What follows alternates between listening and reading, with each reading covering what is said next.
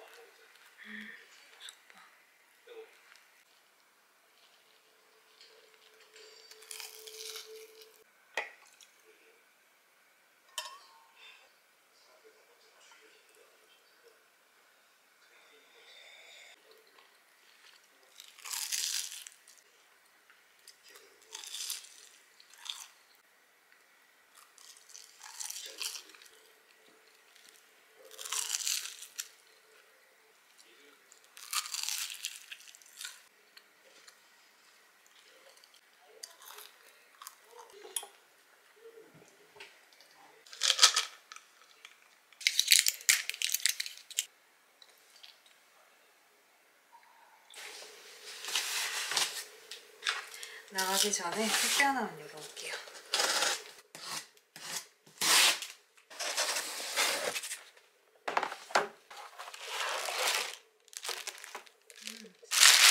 제가 이번에 그리드를 하나 사봤거든요. 이렇게 항상 캠핑 박람회 가면 살까 말까 망설였었는데 이렇게 코팅도 되어 있고 색이 입혀진 건 처음 봐가지고 바로 구매해봤어요.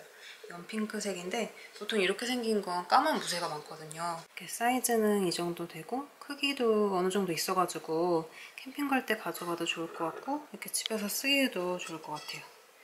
무게도 생각보다 그렇게 무겁진 않아요.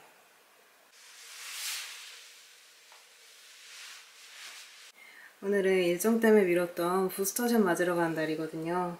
혹시 몰라가지고 오늘하고 내일 스케줄을 빼놨는데 컨디션 괜찮으면 이렇게 그동안 미뤘던 잠옷 만들기 한번 해보려고요. 3차는 더 아프다는 얘기도 있어가지고 살짝 걱정되는데 이렇게 입고 병원 갔다가 장 보고 들어올게요.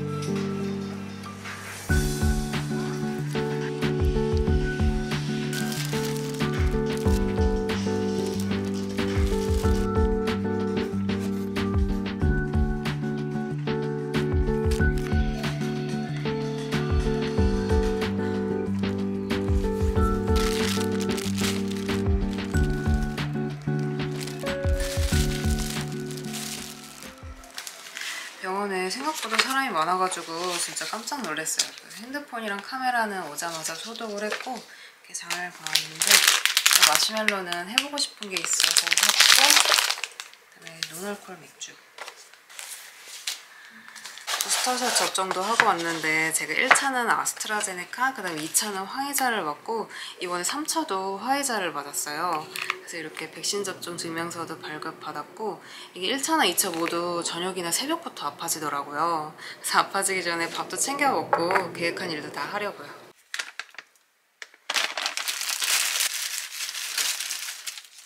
시리아 타이머 6분 30초. 6분 30초 타이머를 시작하겠습니다.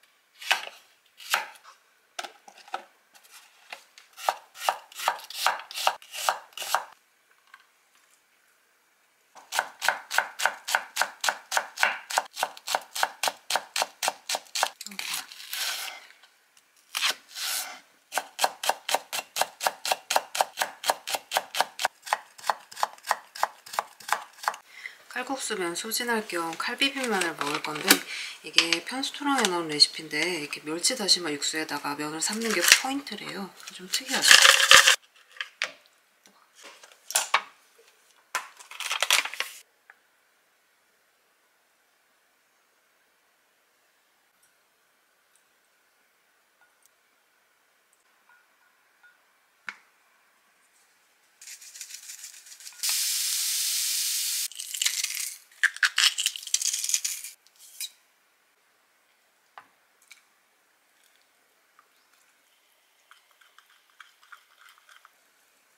타이머를 지금 시작합니다.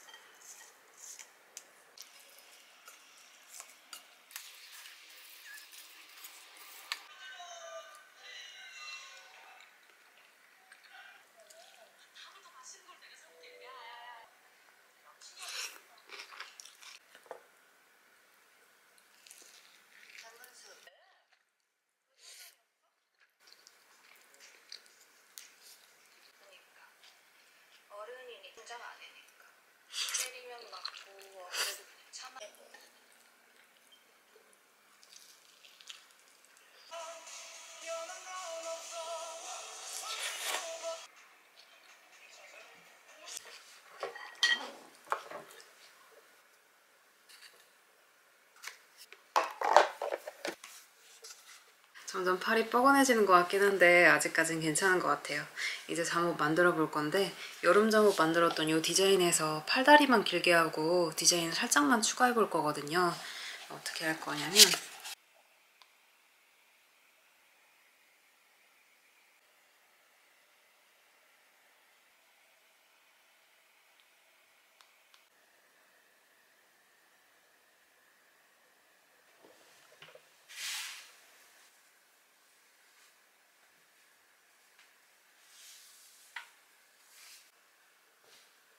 이 곰돌이 원단을 드디어 써볼 건데 이 원단이 진짜 도톰하고 좋은 원단이에요.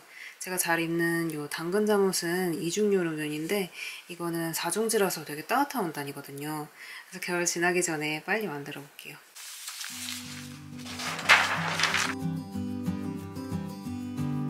이거는 전에 만들었던 여름 잠옷 패턴인데 입으면서 살짝 부족했던 부분 수정해서 만들어 보려고요.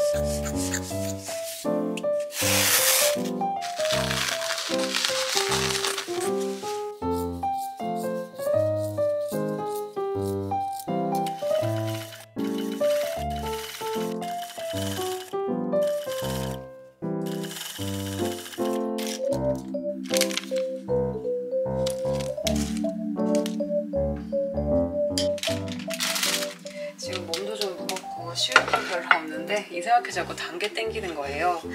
학교 가서 두 봉지나 먹었는데도 뭔가 좀 부족해가지고 이 마시멜로로 간식 만들어 먹으려고요.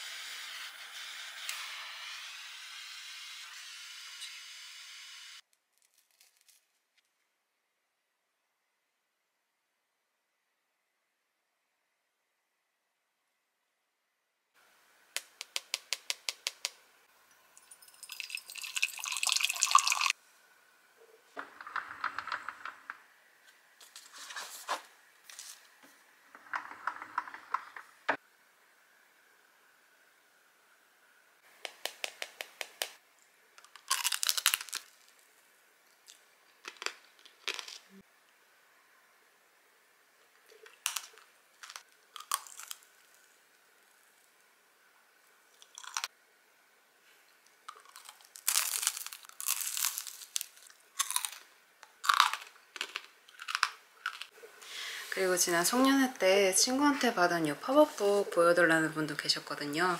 저도 다시 볼 겸 해서 보여드릴게요.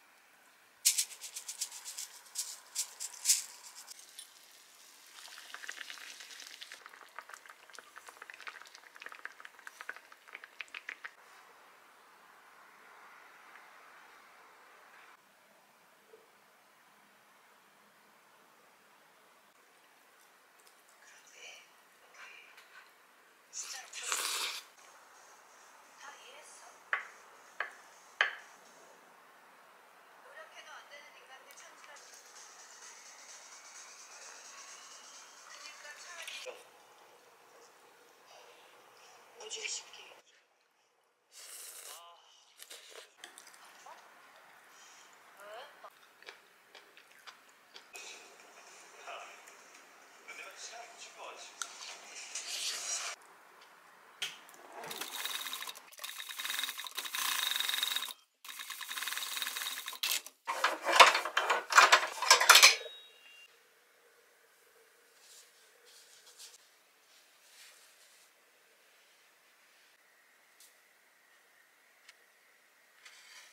이 호미어가 원단처럼 귀여운 디자인으로 만드는 게 컨셉이거든요.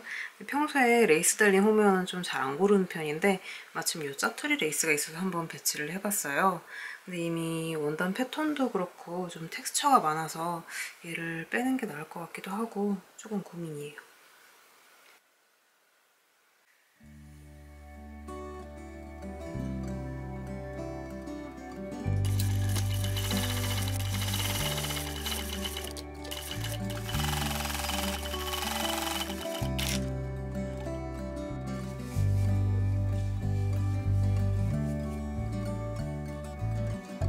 지금 핏 보려고 잠깐 입어봤는데 엄청 따뜻해요.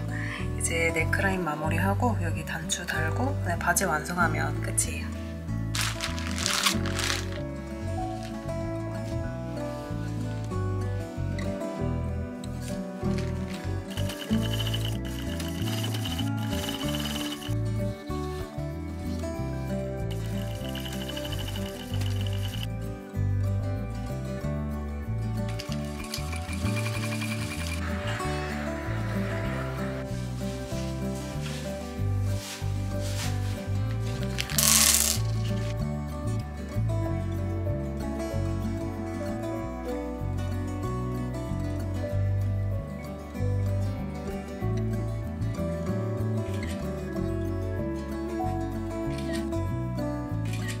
이렇게 완성했는데 너무 귀여워요. 여기다가는 콩단추 3개를 달고 이 끝단에는 라벨을 하나 더 달아봤어요.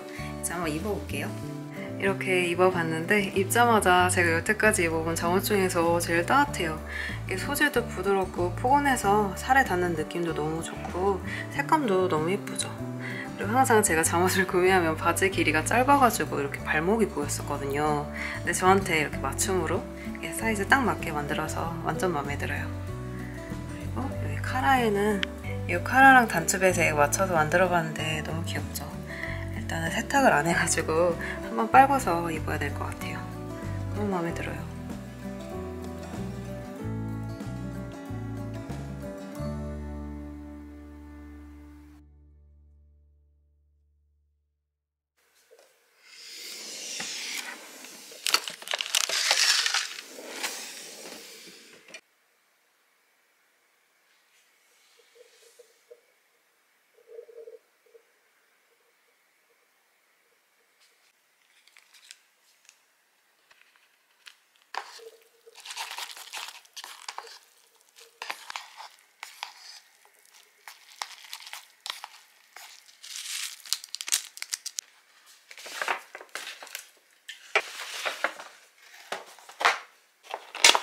제가 최근에 알게 되는데 이 불닭하고 교촌 허니콤보 조합이 그렇게 좋대요. 너무 먹어보고 싶어가지고 한번 시켜봤어요. 냄새 진짜 좋다.